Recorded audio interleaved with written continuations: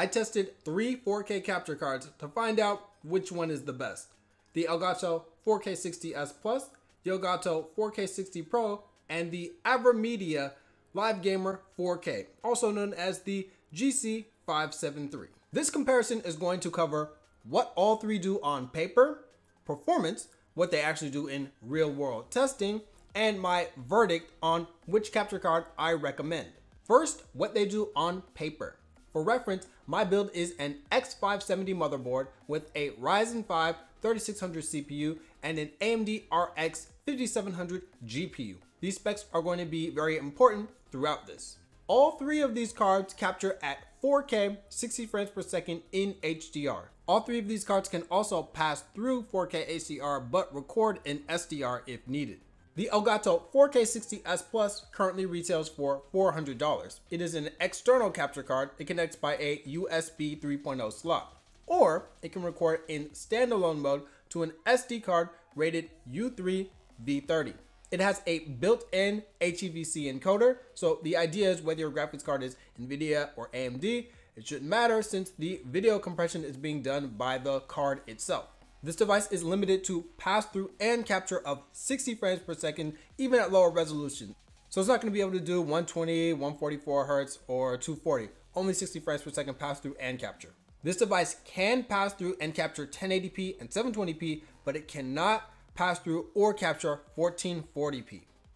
The Elgato 4K60 Pro currently retails for $250. It is an internal capture card that connects directly to a PCIe X4 slot.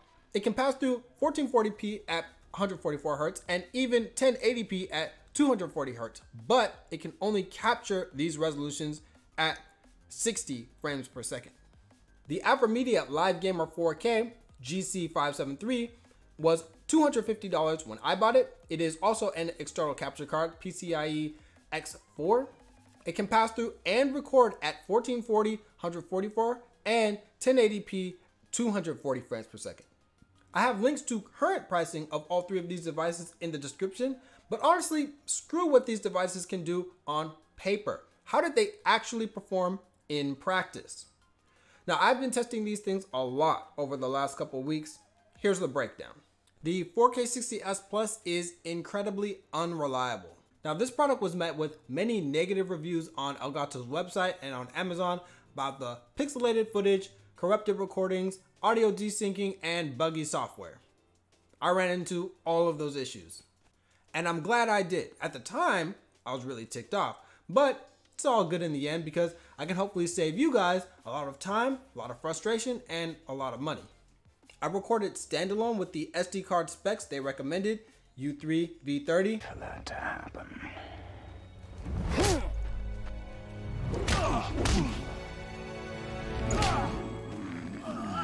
I warned you.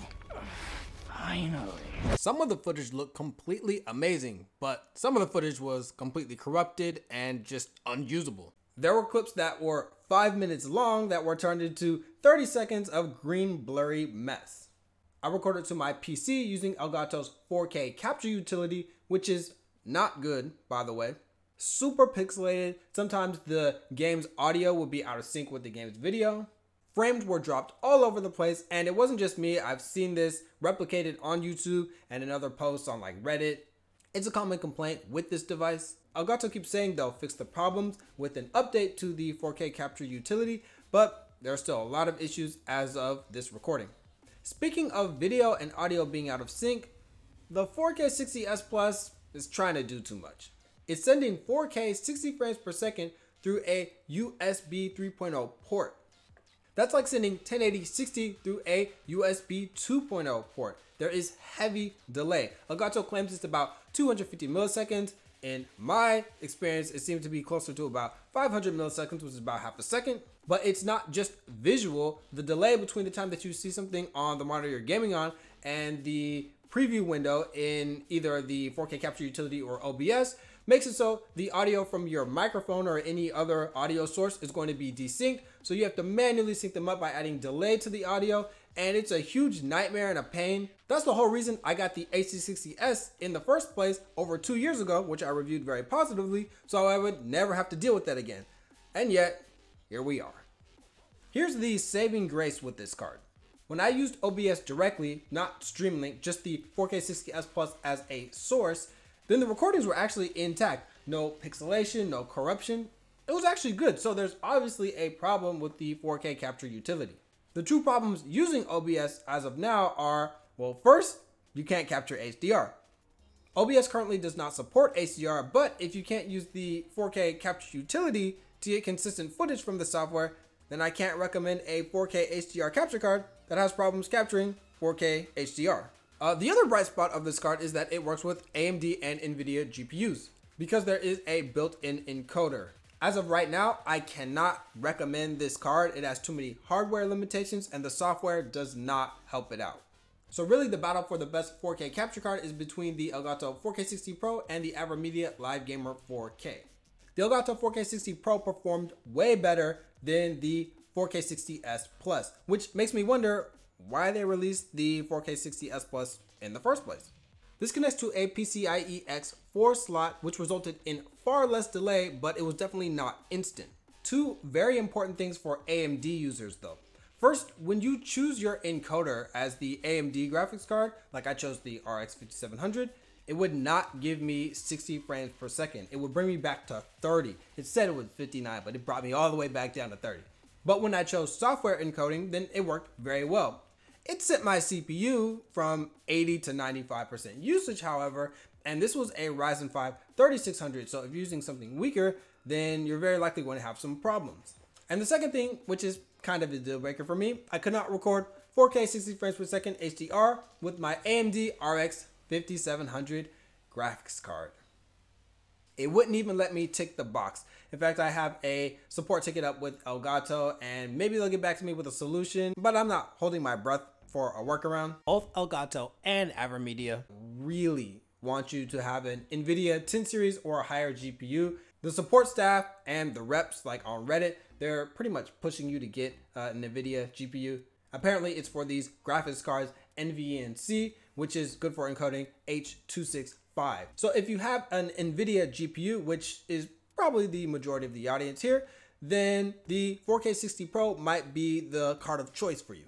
But stick with me because I'm about to go over the AVerMedia Live Gamer 4K GC 573. That name. Anyway, the AVerMedia GC 573 performed the best of all three of these cards. In fact, the reason I'm not physically holding it right now is because it's the one that I chose to leave in my PC. There was almost no delay from the time I saw the image on the monitor my PS4 Pro was playing on and the time I saw it on my computer monitor. In fact, for a lot of the tests, I was just recording looking at my computer only. Flawless footage in the built-in software and in OBS. But the best part, the 4K 60 frames per second HDR worked with my AMD RX 5700 graphics card. And it was not heavily taxing on my CPU or GPU. That tells me it can be done. The footage looks great. I've uploaded a couple separate videos in the description so you can actually see what the HDR looks like. I put it as an unlisted video. It's in the description. And the reason is because actually editing HDR footage with SDR content in it is pretty rough, you know, if you know. This device can also do extra things like RGB lighting and capture of 1440p, 144 frames per second, and 1080p, 240 frames per second. I wouldn't say those are selling points for me, and I'll just be upfront. My 4K monitor right here is 60 Hertz, but those features might interest you. There's only one aspect that I did not like about the AVerMedia GC 573, and this affects NVIDIA and AMD GPUs, so this is very important. It says it connects by a PCIe X4 Gen 2 slot. This is not completely true. Like I said, I have an X570 motherboard, so it has a PCIe X16 up top, and then two slots under that, there's a PCIe X4.